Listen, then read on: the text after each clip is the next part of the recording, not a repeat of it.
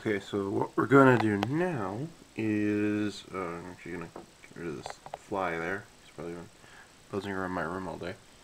What we're going to do now is mix the colors. So I just want to show you guys this. I've taped off the Henkel here, and I have to say, surprisingly, this was one of the hardest models I've ever masked up, especially like right here in the front.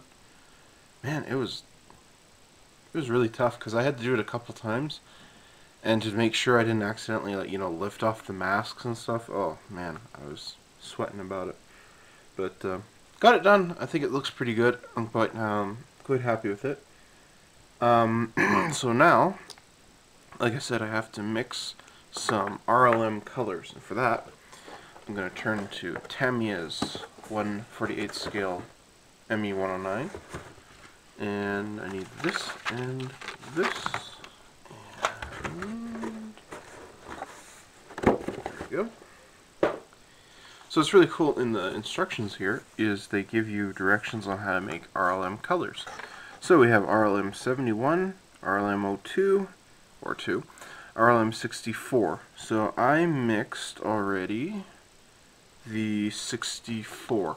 Now I basically used up all the paint, and I have enough in here for touch-ups and painting a couple of the little antenna and things like that need to be blue on the underside, which is pretty good. And in case anything else, accidentally peels up, I can quickly paint over it. But I need first I need the light green, which is RLM 02. And luckily these are just 1/1 mixes here. So if you're needing RLM colors and you're using Tamiya acrylics, just search online and you can find a bunch of people who post the instructions. There's a couple people who have the instructions posted there, and you can find out whatever color it is you need. So I'm just going to stir this up thoroughly. This one I'm a little worried about. I think it may have broke in the... That's one of the things that my hobby store owner was telling me about, is I was asking about getting new paints in, and he doesn't like getting new paints in the winter because they burst they freeze in transit, and then they kind of blow up. I've had that happen a couple of times, so I'm actually going to take this tape off. I don't need it. There we go.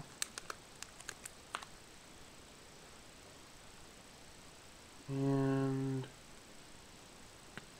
let's try and mark half. Maybe approximately half. How much am I going to put in here? Yeah, I think that's about roughly. No, this is a bit too much. Yeah. Yeah, that'll do it. That'll be about half right there. So this is going to be the first color that I paint. Oop, I missed.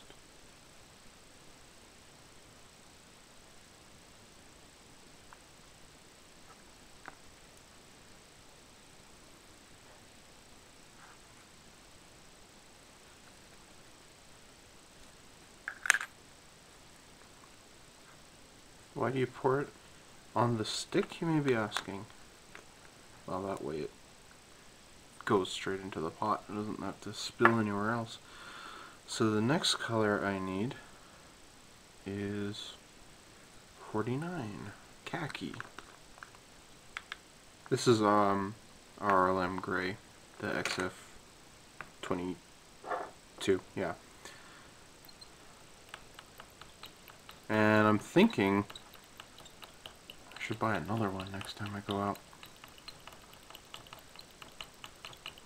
These are all brand new, so they don't need a terrible amount of stirring. They're pretty good. So I'm kind of curious to see how this color turns out, because I've seen other modelers paint with these colors before, and they look really good. So I'm pretty excited to get to test these out on my own. So fill it up to that line there. Yeah, I'm not even in. Let me turn this way. All you're seeing are my hands. There we go. No. There.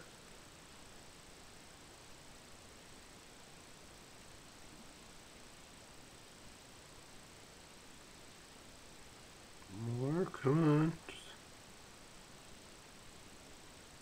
There we go.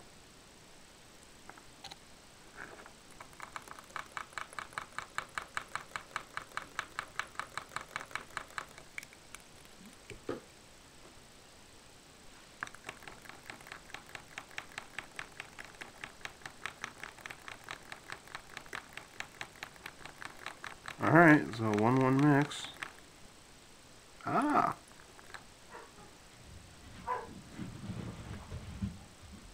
Ha. No way. That's pretty sweet. I'm gonna shake it up like this.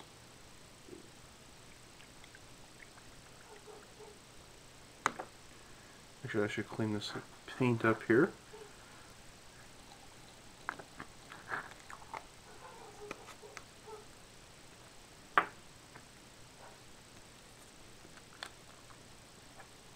Oh, cool. There we go. It'll show much, much better when I airbrush it on. Sweet. That's awesome. I need some tape.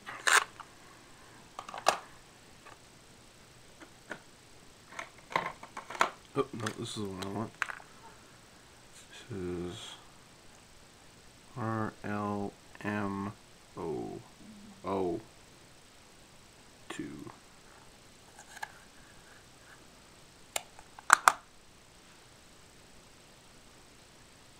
What I'm gonna do, like with these bottles, like with this one, it's a nice thing about acrylics is I can just use them, and I can wash out the bottles and reuse them again. So that's basically what I'm gonna do with those. So let's do the last one here. Put a bit of paint on it. At least it's on the outside. But I'd like to just buy a whole bunch of these. Like if I go into the store and I see this box of these little bottles, I'm gonna buy them all up again, just because they're so nice to have and they're just super easy to work with. So about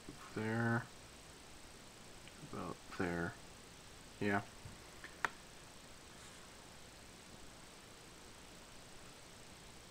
Yeah, okay, that's good. So let's pour in the gray again. Probably going to use up all the gray. If not, I'll just pour it in the other pot. It won't matter.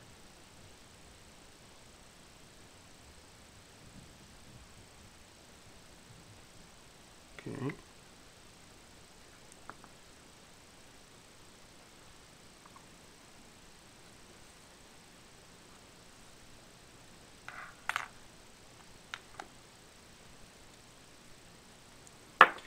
And olive drab.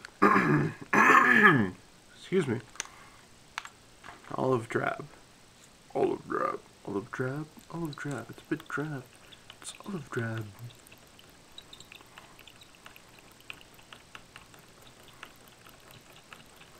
Now, Tamiya's olive drab paint is not one of my favorite colors.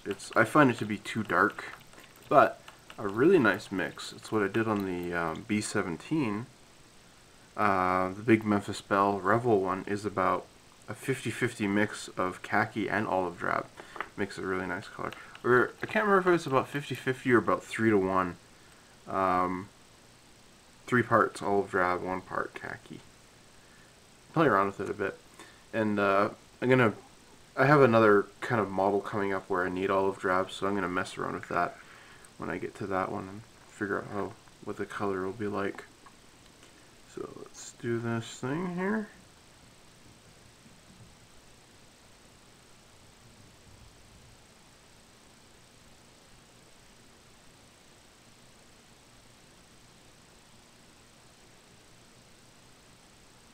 Blur.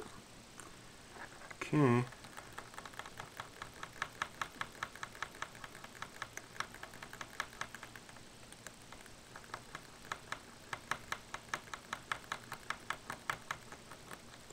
mostly see olive drab in here right now. I don't see much of gray. Ah, there it goes. Again, that's one of the nice things I love about Tamiya acrylics is they mix together really well.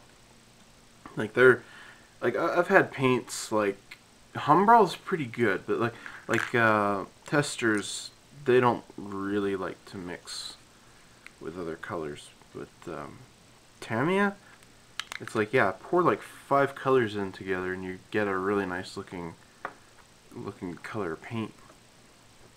So let me just shake this up by hand here.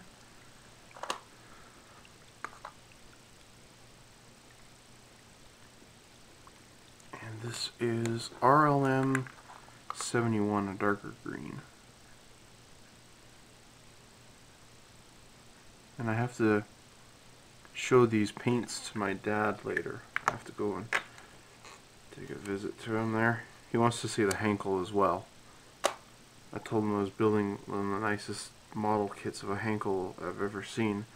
He's only ever built the Italeri and the Revell, old Revell, and the Airfix ones, and he doesn't like them. And he really wants some nice RLM colors, so... Bam! Look at that. That's still kind of an olive drabby color. I might add a bit of green to... Oh, no! Schweinhund. I mixed the wrong colors. I did. Oh.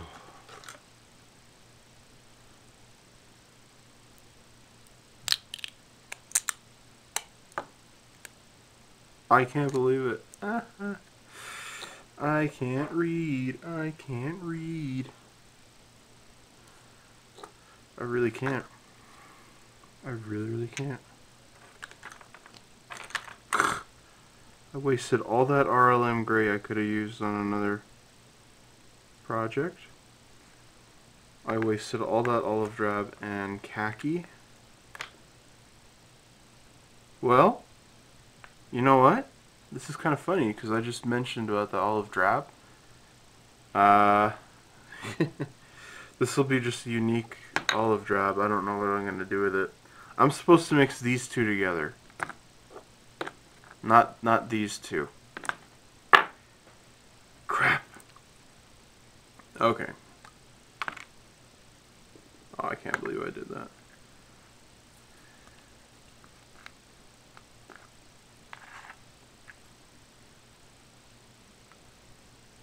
Okay. This has gone on way too long, but I don't care. This is going to be a separate video.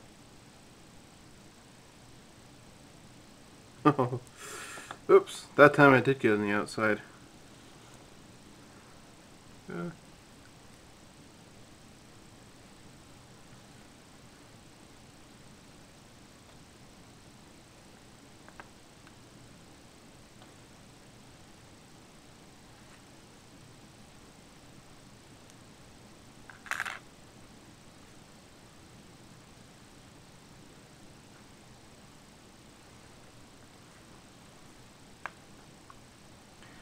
Dang it, I can't believe I did that.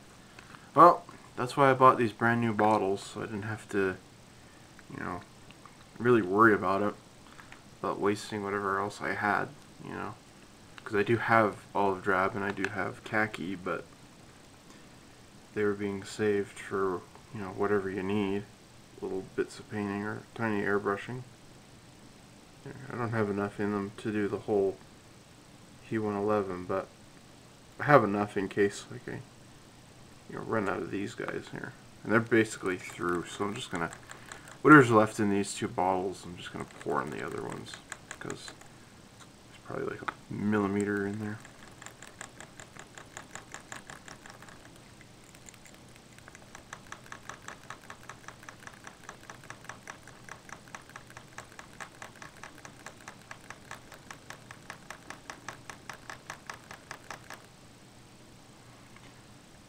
Yeah, this looks about the color I painted the B-17 as well. You know, I mentioned that just a couple minutes ago. so never mind. You got to see it firsthand. Oh, I can't believe I did that. Actually, I can believe I did that. Because I'm going to go airbrush in a minute. So, feeling a little rushed. So, yeah, you know what? I don't like it. But you know what? It's probably going to be the same thing I did with the Spitfire. Where I didn't like it, but... What the... Okay.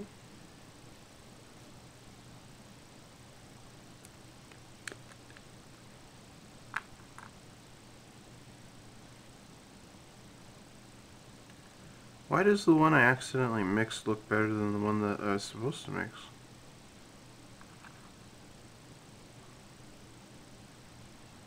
Okie doke. Yeah, this looks more appropriate than this one. But they both look good. Well, I'm going to go and fiddle around with these paints, and I'm going to actually go and airbrush, but I'm not going to show it, because the one I want to show is masking. But this is a standalone video, I keep forgetting that, because I showed the He-111. So, thanks for watching, everybody. Yeah, this is mixing RLM colors. Who knows, maybe I'll include this in the regular Hankel video. It's been just a mess. I'm going to go wash my hands and clean up my desk here. Oh well. You live and learn. I've got some cool looking paints. They look RLM-y, so I'm probably going to just keep them, because I'm quite, like I said, I'm actually kind of liking the look of this one more than the look of this one. But I should write down its name. So I've painted it, and that is the RLM 02 here. And I wasn't too happy between the colors. Like the one that I mixed, I thought looked better than the one that I than that was recommended. The one that I accidentally mixed looked a lot nicer. This guy here. So I began hunting around online, and I've had a couple people recommend sites for colors and things like that, and I can't believe I forgot about this website for so long. It's one of the best color reference websites out there, and they're constantly upgrading it and updating it, and it's IPMS Sweden.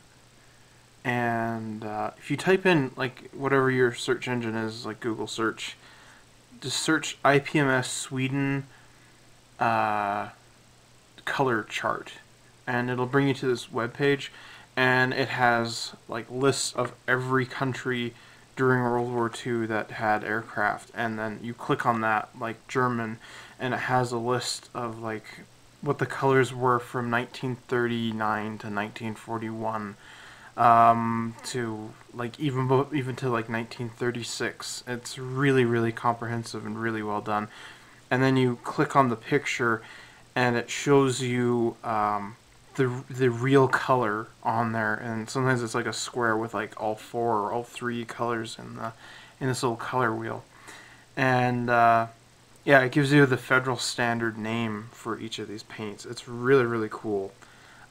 So check that out. I'll try and remember to leave a link to it. If I don't, someone just remind me in a comment, and I'll provide a link to that. It's a fantastic website, and on occasion they have like reference colors, but their color chart, like they have the colors, but they don't quite have the match to the color, if that makes sense. So like I can find like whatever green I need, but they won't have what it is in Tamiya colors or how to mix it in Tamiya colors. So that's kind of the only drawback to it. You kind of have to do a little bit more research, but it's a perfect place to, you know, get going on the basics. I'm definitely going to be using it for more and more future projects.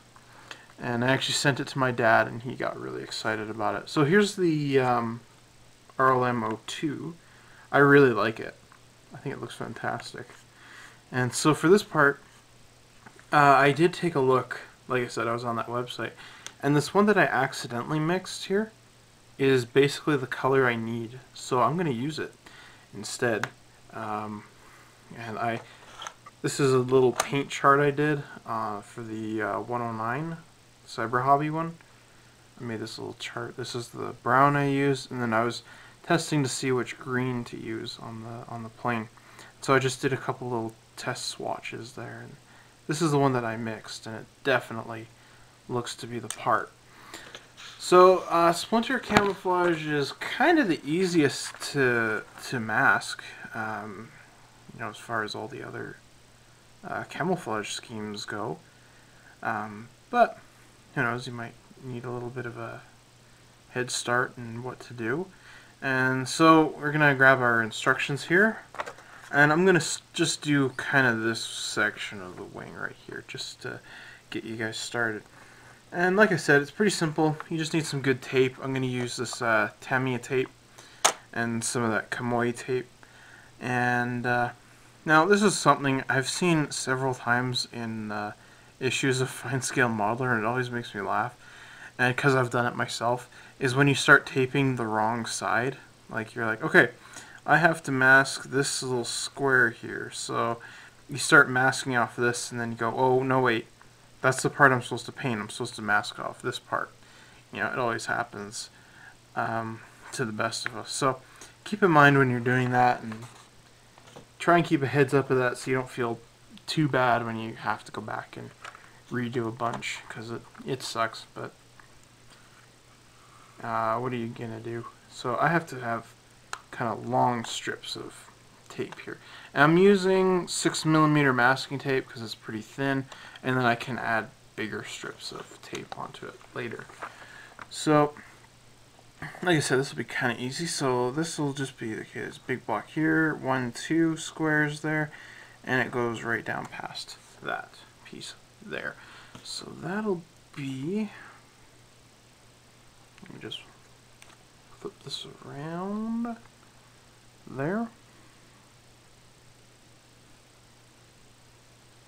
And I always like to flip the directions in the way that I'm putting the tape on the model or masking it, just in case. So this will fit about, oh, one more. Ah, it's stuck already. There. Okay. Yep. Perfect. So I need to wrap it around because there's a green border here. And I'm just gonna, what I'm gonna do with this part, a little tab there, I'm gonna trim that because it's nice to save these little pieces for when you're doing other, you know, splinter bits, and you might need it for whatever. Like right now, I could use this piece, I think, because of the next one. And a lot of people, what they like to do, like other modelers, they like to make these in like 70-second scale, so they have them exact. But I'm okay with doing it this way. I don't find too much trouble in it, personally. If that's what you want to do, by all means, go ahead. It's whatever, you know, works easiest for you. Okay, we got the cap right here. Back to there. Right. Yep. Okay. So that goes to here.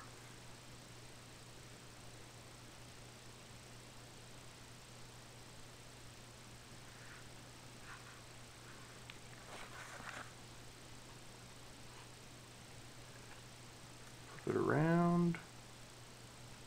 And there you go. Like I said, it's pretty well calculated. You shouldn't have too much of a hassle with it. And then this goes straight down to there. Okay. That we can do.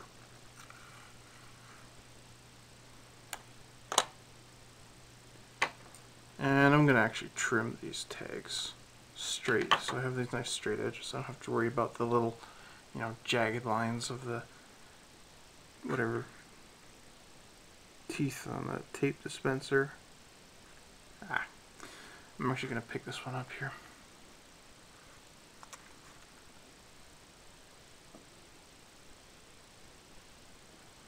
Okay.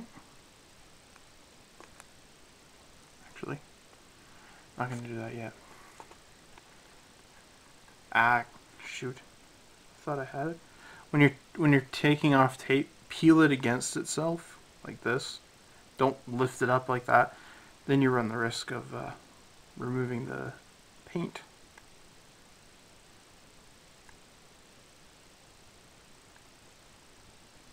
There we go.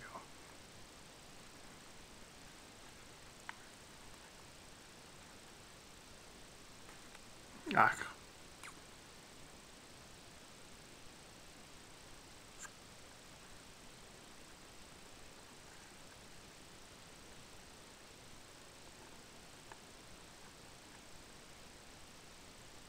Okay. I hope I got this one this time. No, I didn't. Darn it. Okay, I'm going to pause this, and then when I'm having trouble aligning this up, so I'll be back when I get that. Okay, so I did get it down, but this is what I wanted to show is, you know, you don't put it all the way down because we have this flap to deal with. So I'm just going to press inside of here and then press the rest of the tape down. So now it's filled in there. So that's basically all you need to know for, you know, masking splinter camouflage. And, you know, now I can go in with the thicker tape and tape all this section up and do the rest of this, which isn't going to be that much work. But yeah, it's a really fun kind of camouflage to, you know, go by. And when you're doing pieces like this right here, where it's really pointy, you just need something nice and flat. And I don't recommend ever using your cutting board because there's lots of dirt and stuff on them.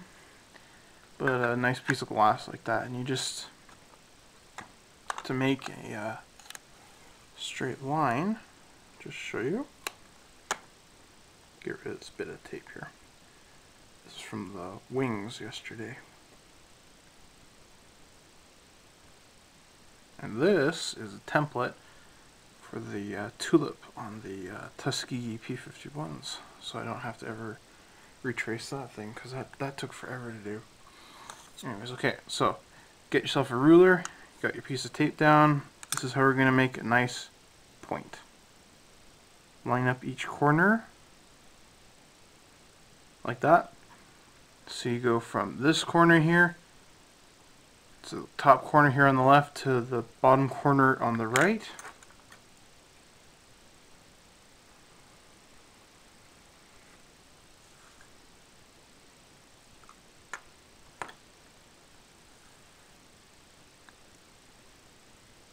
There you have an oi. There you have an oi. Yeah. There you have a pointed arrow. So, hope that helps. And like I said, I'm going to go mask the rest of this thing off, and unless I run into a problem with it, you should see some airbrushing. I'm pretty excited to test out this color. I think it'll look really great. And yeah, it's just a happy accident, and like I said, it seems to look a lot better than all the other ones that they're recommending. So, getting excited to do that. But for now, it's going to be a lot of nerve-wracking taping and figuring out and unfiguring out and trying not to lift up the paint, which is always fun. Alright, so the next thing you see will be airbrushing. Oops, I forgot one bit there. Gotta clean that up. Anyways, I thought I'd just show this real quick. This is the final taping of the He-111 here, and it was quite a bit of work, but I think it's quite worth it in the end. I'm very, very pleased that I got these nice triangle edges here on the fuselage, and I'm just gonna, because that's gonna bug me, I gotta get that one little spot there on the tail. Derp de derp derp derp. Derp derp derp derp derp derp. There we go. Okay, so yeah, I'm gonna go and I'm gonna actually record this time airbrushing, so I didn't do that for the last part. The only tough one to mask over kind of was this one right here, because there's one of these, I don't know if you can call them, it's a raised bump there. But yeah, as far as the rest of it goes, it was pretty well. I got my paint, it's all pre-mixed and set to go. Cleaned up my airbrush last night, so that's, you know, that's also set. And yeah, I'm just looking really forward to seeing this in action and seeing what this color looks like. I also need this, because there we go. That's the bubble top here for the top gunner here. So this has been painted RLM gray, and now it gets to be painted RLM imaginary green. I have yet to. I'm gonna look on the website, that color chart, and just after this is painted on here, I'm gonna see kind of what color this is like approximate to. See if it matches anything, because I'd like to use it again. But yeah, I'm gonna go and airbrush this, and it's gonna be a lot of fun. Like I said, I'm terribly excited to see the end result on this guy.